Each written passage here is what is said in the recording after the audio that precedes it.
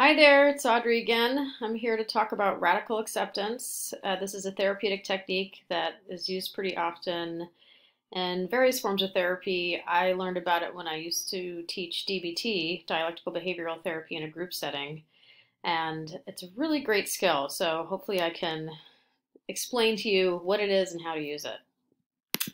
So first, I was going to ask you to ask yourself if you've ever said things like this to yourself when something bad happens. Things like, this can't be happening, or it's not fair, or it can't be true. Certainly when you hear about something devastating, you might say, I don't want to believe this. And also just resisting things and being like, it shouldn't be this way, I can't stand this, and just kind of rejecting what is actually happening. This is pretty common. I think a lot of people in their life have experienced an event or something that has occurred that really questions their sense of who they are, what reality is, and what they think should be happening versus what is happening. So, radical acceptance is this skill, which is basically the word radical, which is used politically a lot nowadays, is to radically accept things that have happened mostly in the past so that you can move on and focus on the present and being here right now.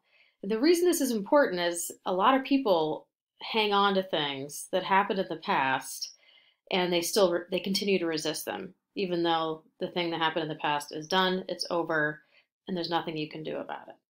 So radical acceptance is accepting life on life's terms, that, not resisting change, not resisting things you cannot change. And it is, however cheesy it's saying yes to life just as it is.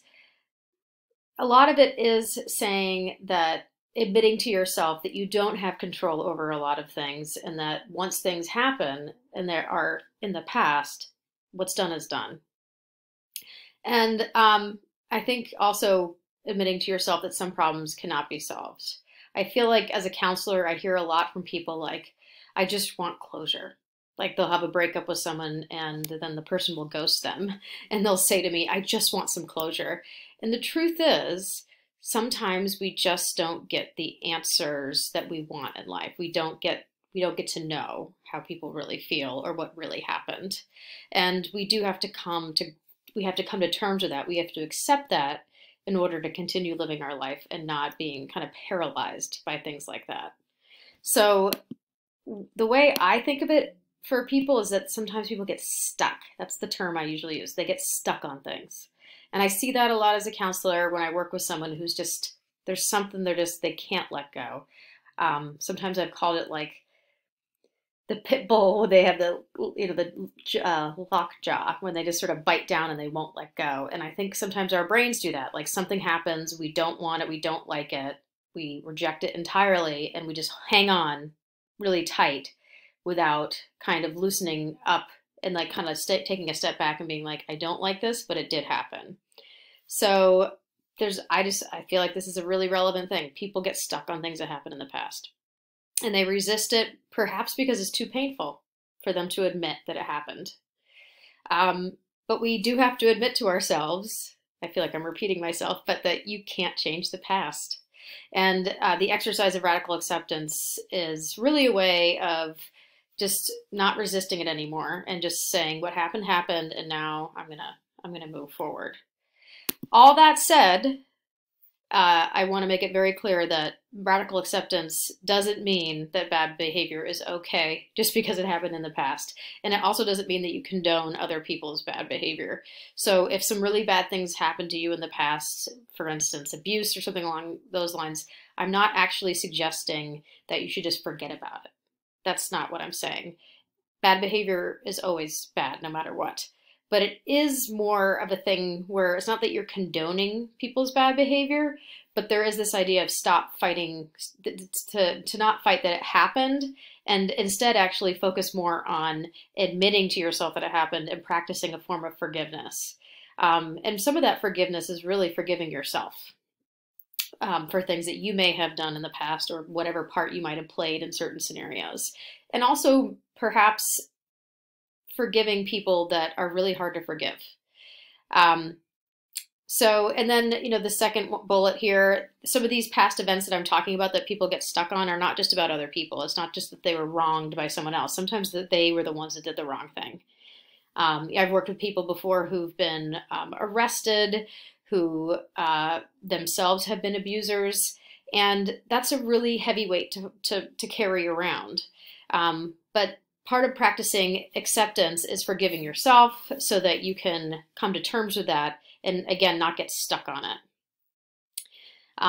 So ultimately, radical acceptance in DBT is also taught kind of in tandem with mindfulness meditation. And the reason why, if you can get on this level, is that mindfulness meditation is about being in the present moment and not about focusing on the past or, on the future, because the logic goes that the past is where depression usually lies when you ruminate on old things, and the future is where our anxiety is because things that have yet to happen.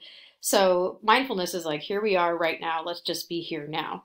And radical acceptance is saying, okay, let's not focus on these things that have already occurred because we can't do anything about them. Let's radically accept that they did happen and then try and be here right now. So to sum all this up of what it is, radical acceptance is admitting that you can't change what's already happened. There is no time machine. We can never go back in time and change our fate or what is, I just thought of Back to the Future, the movie, where he does do that. But yeah, that's Hollywood. It's not reality. So when you truly radically accept something, you admit to yourself that you don't have control over it, and you stop fighting against what has already happened, because when you do fight against things that have already happened, it generally just causes you pain because it's kind of futile. And again, this is the mindfulness part all over again. We're going from the past to the present moment. This moment right now, even me speaking to my computer alone in a room during the pandemic, this is the only moment I have control over. I do not have control over what has already occurred in my life for the last X amount of years. And moving forward, obviously I do have some control, but there's really not much point in fixating too much on that. I should really just be here at this moment, talking to you and giving you my full attention. So that's the part of where should your energy be. And in counseling, I think I've truly come myself to believing that we are all in a better place when our energy is mostly in the present moment. Obviously, we can't always put all our energy in the present moment. We have to think ahead to a degree to make plans, to make sure we have supplies that we need during the pandemic for the foreseeable future. But really, we're happiest when we're right here, right now. And it's something that you can ask yourself a lot. Like I actually saw Jon Kabat-Zinn speak, I don't know, a few years ago. And I'll never forget, I was in a room with 1,000 people, which seems really weird now. And he said, "This is it." And I didn't know what he meant for a second. I was like, what does he mean, this is it? But what he meant is, this is it. This moment right now, this is it. And it was such a powerful thing when he said it, because I was like, wow, he's right. This moment right now is the only moment.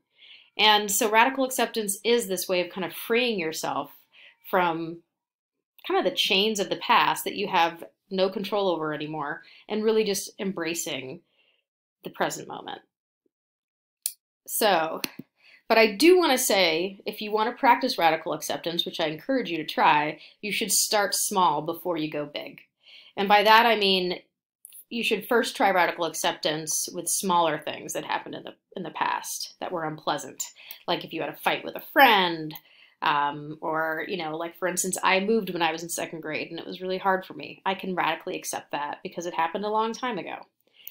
So radically accepting smaller things first might be the best place to start. And then when you get good at that, then you can work on bigger stuff that's happened to you.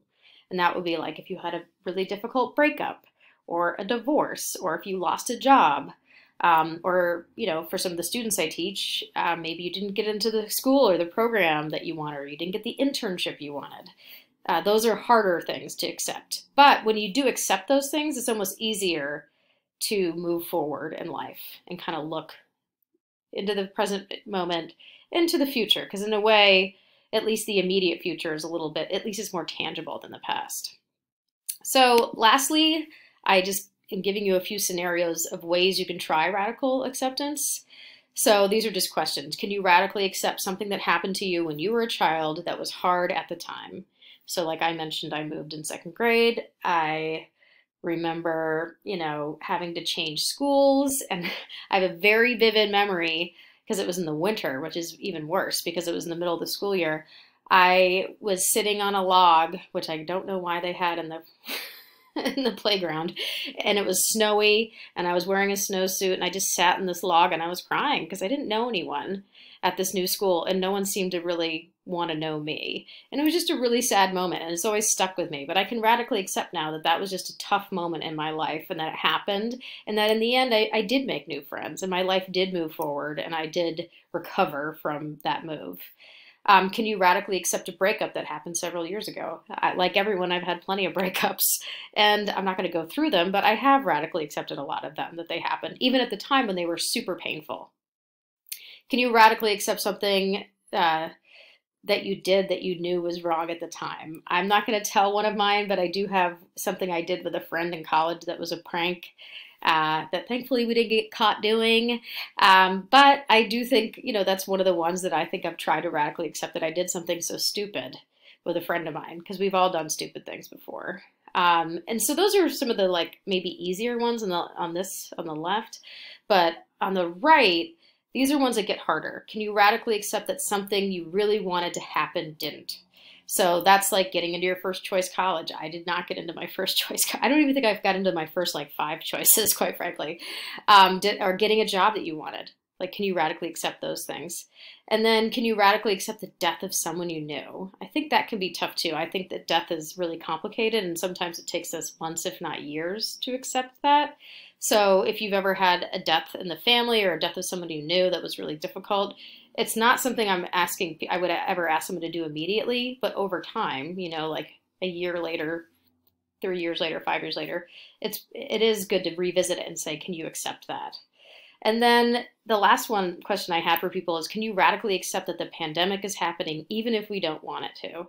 I think that one's a hard one right now. I think we're all resisting change, and we're all, going through some grief right now about the way our life used to be, about all the ways that it is not the way it used to be and that we don't like being stuck at home, like not being able to go to restaurants, like for college students not being on campus anymore, not being able to see friends in person, not being able to give people hugs, having to wear masks and gloves to the supermarket or do anything. This is really hard. I think the pandemic is truly hard for all of us.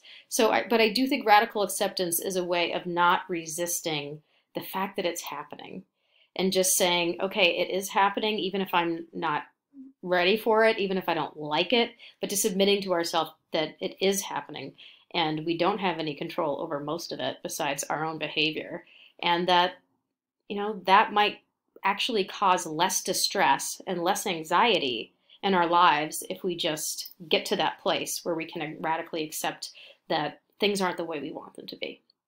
So anyway, that's my talk on radical acceptance and the concept of it. I encourage you to try and use this skill. There's books about it. I'm sure there's, I saw some articles about it online. Maybe there's a TED Talk. I don't know. But if you want to ask me any questions, you're welcome to follow up and leave some comments on my YouTube or anywhere else. Thanks so much.